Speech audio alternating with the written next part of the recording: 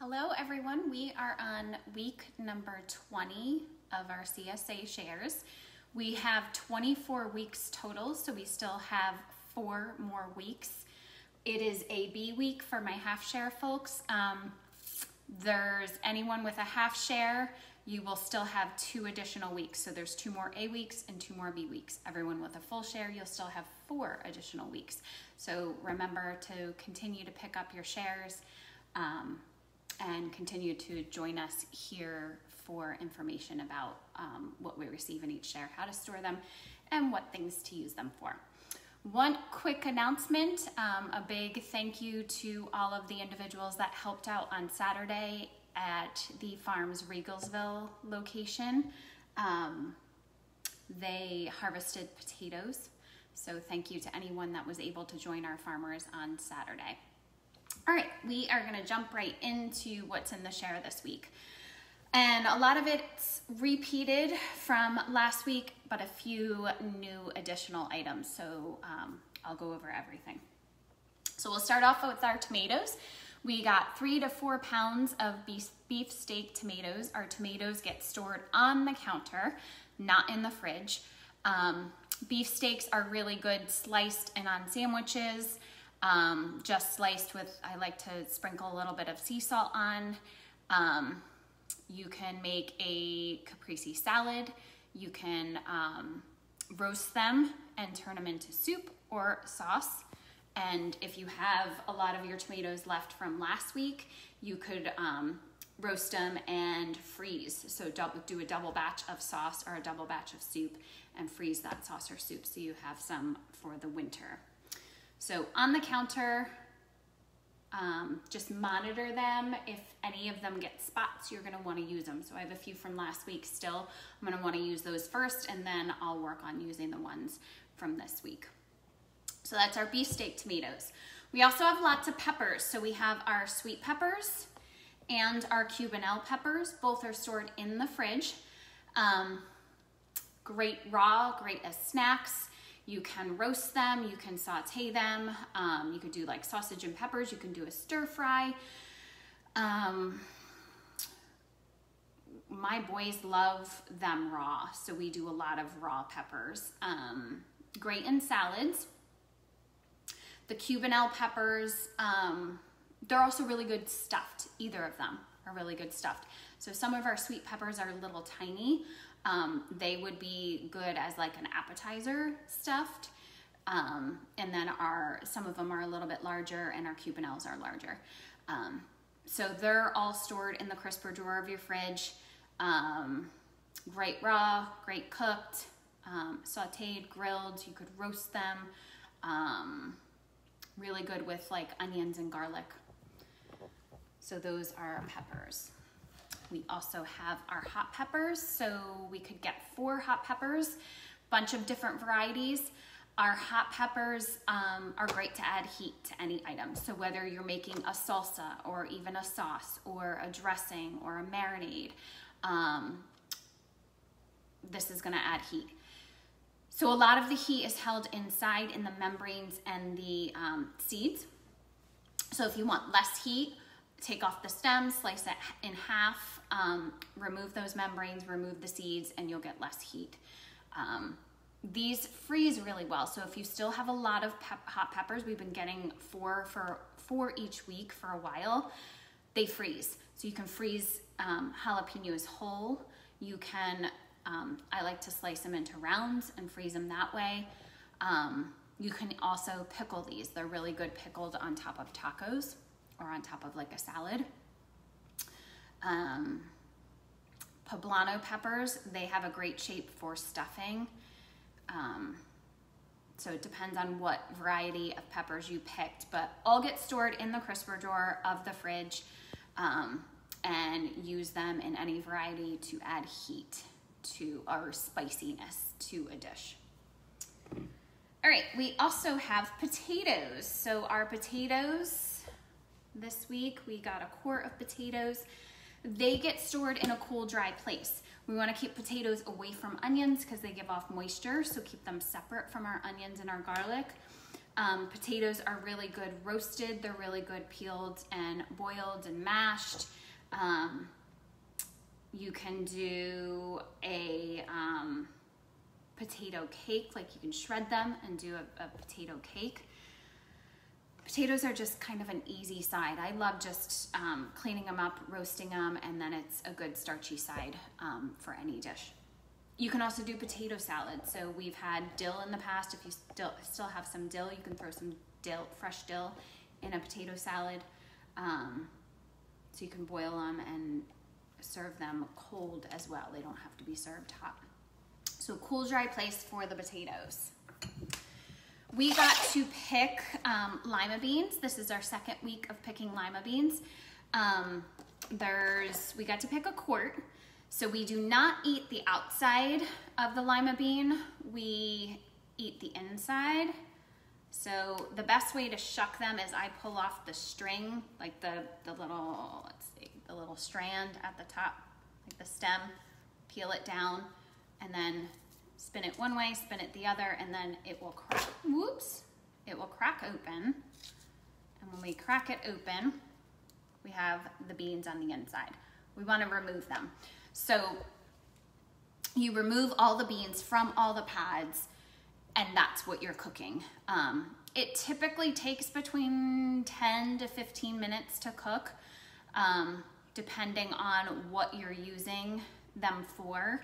This week's recipe will showcase our lima beans. So for this week's recipe, you will need a full quart of lima beans. I guess you could half it if you don't have quite a full quart. But we will shuck them and use them for the recipe that will be posted on Thursday. To store these guys, you can leave them the way they are, covered. So they're already in, I have them stored in a plastic Tupperware container. I can put the lid on and throw them in the fridge that way, or I can shuck them and keep them in plastic or a plastic Tupperware container or a plastic bag and store them in the fridge that way until I'm ready to cook them. They will last at least throughout the week. I just cooked mine from last week. So they are really good just boiled and served as a side, or you can add like corn and possibly tomatoes to make like a succotash. So if you have frozen corn from the farm that you froze it all, that would make a really good addition to the lima beans. I posted I think maybe five different ideas and recipes to use lima beans with since they're new to the farm this year. I have never worked with them prior to last week. So I did a lot of research on what to use them for, what possible recipes you could use them in, and then obviously worked on a recipe for this week to use them in as well. So stored in the fridge, either whole in the pods or removed from the pods and in plastic. Okay, we also got a Koginut squash. This was the featured recipe last week. So this has the squash when cooked has notes of vanilla and citrus. It's a really yummy puree. So last week's recipe showcased that puree in Koginut squash pancakes. So refer to that if you haven't tried those yet. They are amazing. They taste really good. They're like a pumpkin-y pancake. This gets stored in a cool, dry place. So best way to cook it is either to slice it in half and cook it just like you would a butternut squash, or you can slice it into, so if we slice it in half and then do you see the ridges, you would slice down those ridges and make wedges, and you can cook it that way, or you can slice the wedges into little chunks and do cubed roasting. So this typically gets roasted. You could saute it. You could definitely grill it as well. We just tend to shift our focus now that, the weather is getting a little bit cooler. We tend to do more roasting than we do grilling. But I bet it's delicious grilled as well. Pairs really well with like a maple syrup or a honey, a little bit of cinnamon, There's been a few recipes posted on the blog. I know someone just did a stuffed coconut squash, so refer to that post for more ideas. But cool, dry place for this, and it's absolutely delicious, so enjoy it. Okay, we have a head of lettuce. Our lettuce gets stored in the fridge in a plastic bag. So I like to put my lettuce in the Debbie Meyer green bags. Just helps it last longer. The lettuce is really good for salads, obviously, and also for like burgers, tacos, lettuce wraps. These are, can do like a chopped salad, so finely chop the lettuce and use it that way. But easy side, you can do a protein and add the protein to the lettuce on top of the lettuce and salad, and then you have a full dish. Great for lunches. So if you're packing your lunches or eating lunch at home, this is going to be great for that as well. So that's our lettuce stored in a cool, dry place. We have our fresh baby Hawaiian ginger, one of my absolute favorites. So this is great for anything ginger related. So ginger tea, stir fries, anything where you want to add a little bit of extra flavor. Ginger, this is milder than the mature ginger, so it definitely has a little bit of a milder flavor, but it's wonderful. It's fantastic. If you enjoyed it last week, you now have a second week of being able to enjoy it. This gets stored in plastic in the fridge or in glass, so either a glass container or a plastic container. When you go to use it, just scrub it down. It does not need to be peeled, so it doesn't have that hard cured skin that needs to be peeled on regular garlic. The stems, you can actually use them in broths and in marinades, in dressings. They get fibrous, so it's not something you want to eat, or I don't like eating it, but they definitely have flavor, so you don't need to throw that part out. You can use it to help flavor broths and sauces and things. But the ginger itself is wonderful. And there's been a bunch of different, I know there was a soup recipe posted today that called for ginger. So this is just a great flavor addition. We have 2 sweet onions. Our sweet onions are wonderful just sliced and put on salads.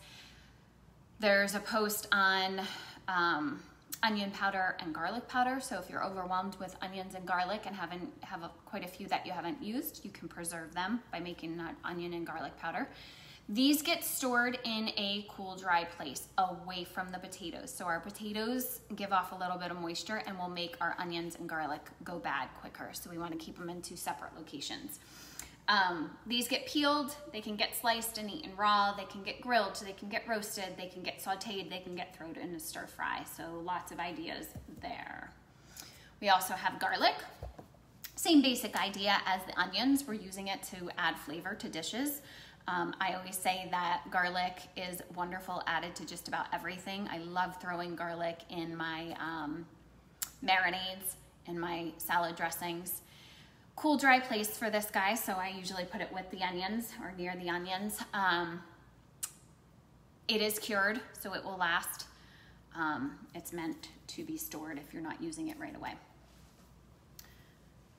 All right, we have Swiss chard. So our Swiss chard, it can be eaten raw, but it's typically sauteed or cooked. Generally, you can eat the entire thing. So the stems, the stalks, and the leaves. The stalks are thicker, so we want to remove those, dice them up, put them in our saute pan first, usually with like garlic and onion. Saute them, get them tender, and then throw the leaves in at the end. And they only need a minute or 2 to cook down. Swiss chard is really good with eggs. I always say that, I feel like, but it really pairs really well with like an egg dish. It's good in quiches and omelets. You can, if you have a lot of it, you can blanch it and freeze it and make green cubes. This gets stored in plastic bag in the fridge. So any of our leafy greens, our lettuce, so far our lettuce and our Swiss chard, those are the things you want to like make a plan for using quickly, because they're not going to last as long as our other items this week. So store that in a Debbie Meyer green bag or in a plastic bag in the fridge. Last two items are new this week, or returned. I feel like we've had bok choy before, but earlier in the season. We're now getting our fall bok choy. This gets stored in the fridge in a Debbie Meyer green bag or a plastic bag or like saran wrap. This is great in stir fries. You can just do a stir fry. This would pair really well with like the onions, the garlic, and the ginger, and the bok choy. You could do this itself with a side of protein, and that would be a great side dish. The stalks, same thing as the Swiss chard. So they're edible. They are thicker though. So we want to remove those stalks, chop up the leaves, keep them separate, chop up the stalks, get them in the saute dish or the stir fry dish or the stir fry pan first, cook them down, then throw the leaves in. So they're gonna take a little bit longer to cook. So that's our bok choy. Really good in any stir fries. And then last but not least is our broccoli raab. This is a leafy variety of broccoli raab, so it will be stored in plastic bag or Debbie Meyer green bag in the fridge. This is really good sauteed. You can also, if you want to take some of the bitterness out, you can blanch it quickly, 2 to 3 minutes. Get it nice and dry after, put it in ice. So, all right, let me start over. So you can take it, chop it up, blanch it, remove it from your hot water, put it in ice water to stop the cooking of it, and then get it dried off and put it in a saute pan. So that will remove a little bit of the bitterness. It definitely has some bitterness to it, but it's delicious. It's really, really good for you. Tons of vitamins and minerals. So this just gets chopped up, and you definitely can eat it raw, but it's typically eaten cooked as a side. And any of these greens can be put in quiches or omelets. They can be put in frittatas. They can, I was thinking of something else. I can't remember right now, but any of our greens can be added to other things. Frittatas and quiches are really easy items to add them to. Also, like a creamy chicken dish, you can throw some of our greens in, and you can mix and match. They have different flavors, but they're all easy to work with. That is it for this week. So take a look at anything posted on our Facebook group. Stay tuned for this week's recipe on Thursday. If there's any items that you're not sure how to use, need some more ideas, please let us know. We will help and guide you. And remember, your focus initially is to use up what you have left from last week or from 2 weeks ago if you're a half share member, and then focus on this week. And then our first focus for this week will be our leafy greens. So our head lettuce, our bok choy, our Swiss chard, and our broccoli raab. Focus on using those first and then work through the rest of the items. All right, thanks for joining me.